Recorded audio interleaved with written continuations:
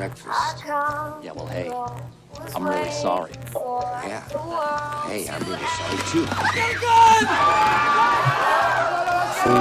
I really needed this help. When I...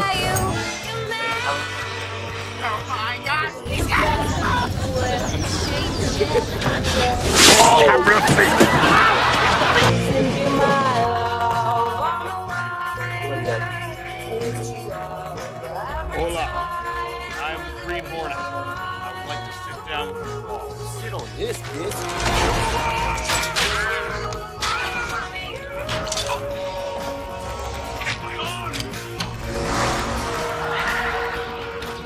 Details. That's Omega Savings. That's Omega Mart.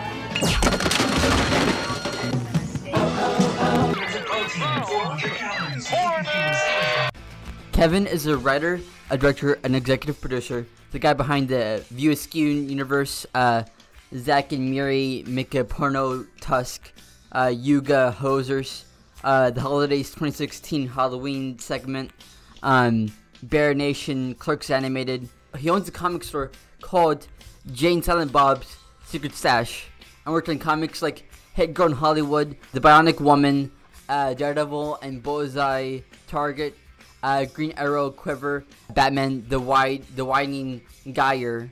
He's a guy fairly well known in the comic scene. He's created quite a name for himself amongst comic fans and fans of like movies and shit. And his View Askew universe especially.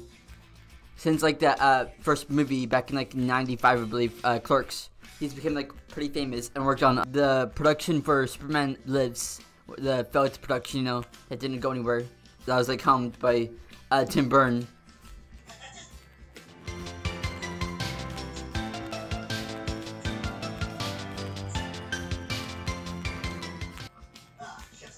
Go Silver. Get yours today. I said get yours today. To order Amazon Echo Silver, send a check or money order to Amazon.com right now. Shit, I didn't make that much.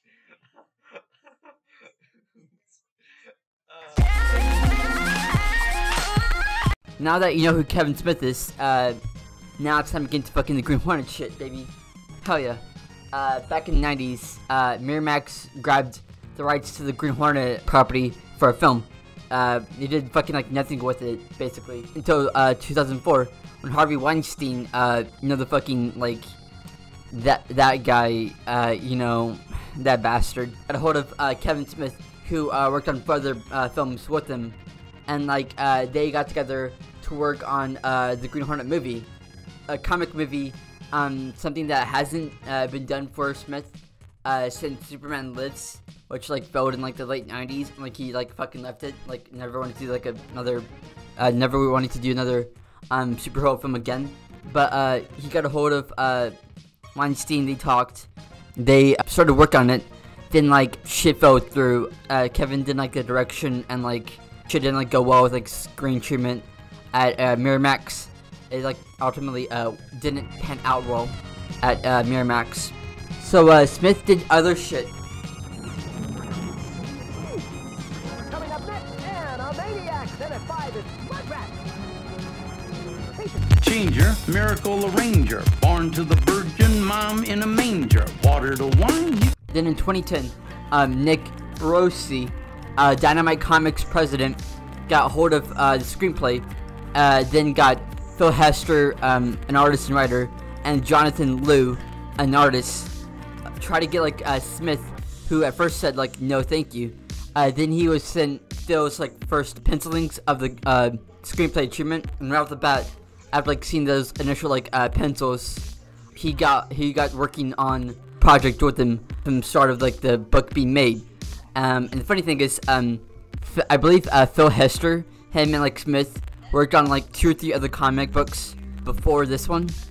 Anyways, okay, so Hester, Liu, and Smith got working on the project, and it did pretty damn well, and like kind of like fucking like establish Dynamite Comics as like this fucking sanctuary for like outdated pulp heroes from like the 30s and shit, and like reinvent them modern times, and they became really popular for doing that, you know, like fucking the Masks crossover, the superpowers universe.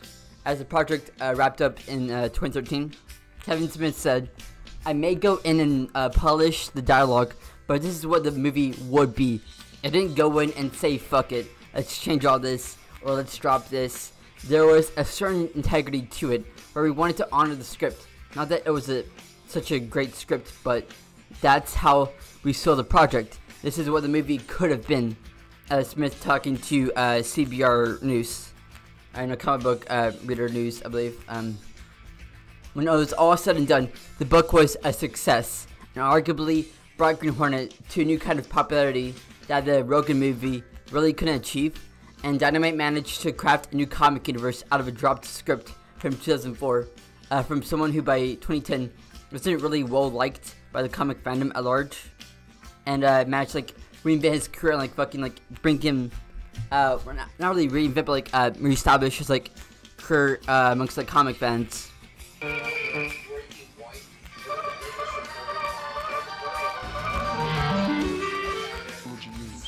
Spider-Man. Name something that gives you the chills. My back! Name an insect that flies. Little Goblin Jr. Name something in your house that creaks. This damn door! Okay, I got you, Bron. Oh, what's the fucking story of the book then? Well, like, what's going on with that shit, you know? Well, fucking read the book, you know? Just, like, do that shit, I guess. That's the video. Bye. Nah, I'm just fucking with you. Okay, so, I gave you the, like, general, like, rundown. I don't want to spoil it too much, but, like, spoilers ahead. Okay, so...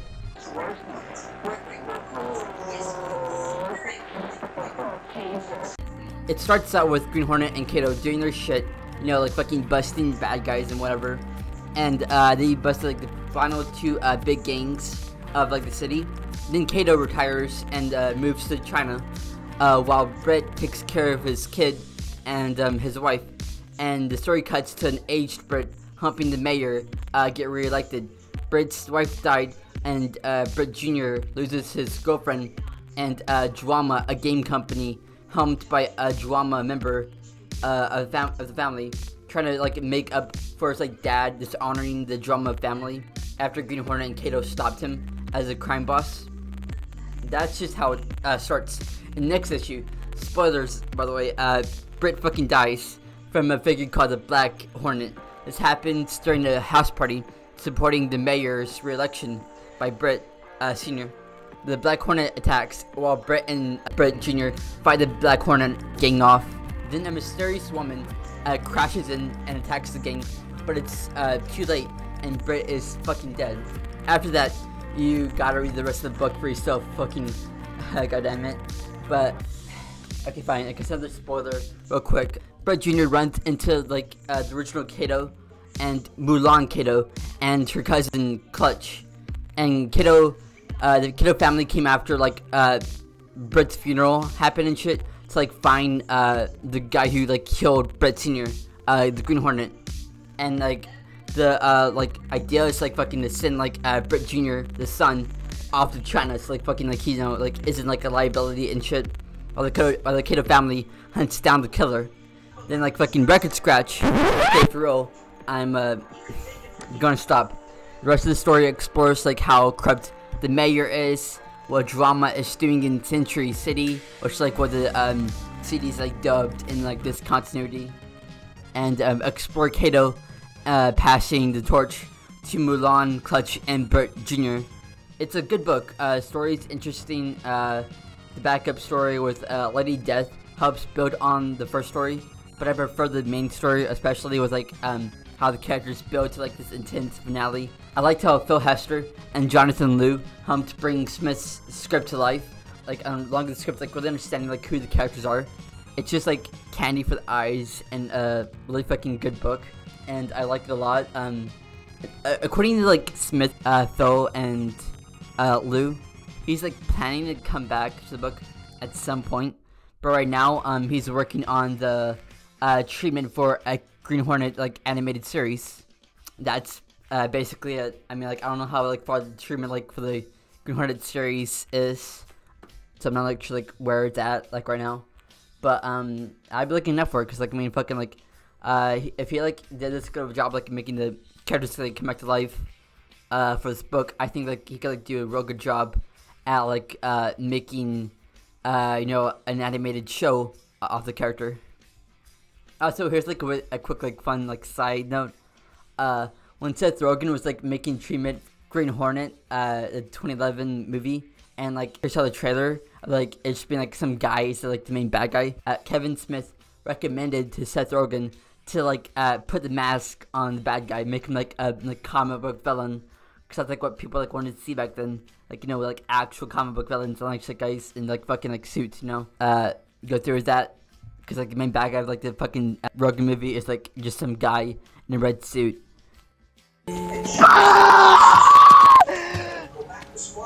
What happened? He's colorblind. He can't fly. I cut my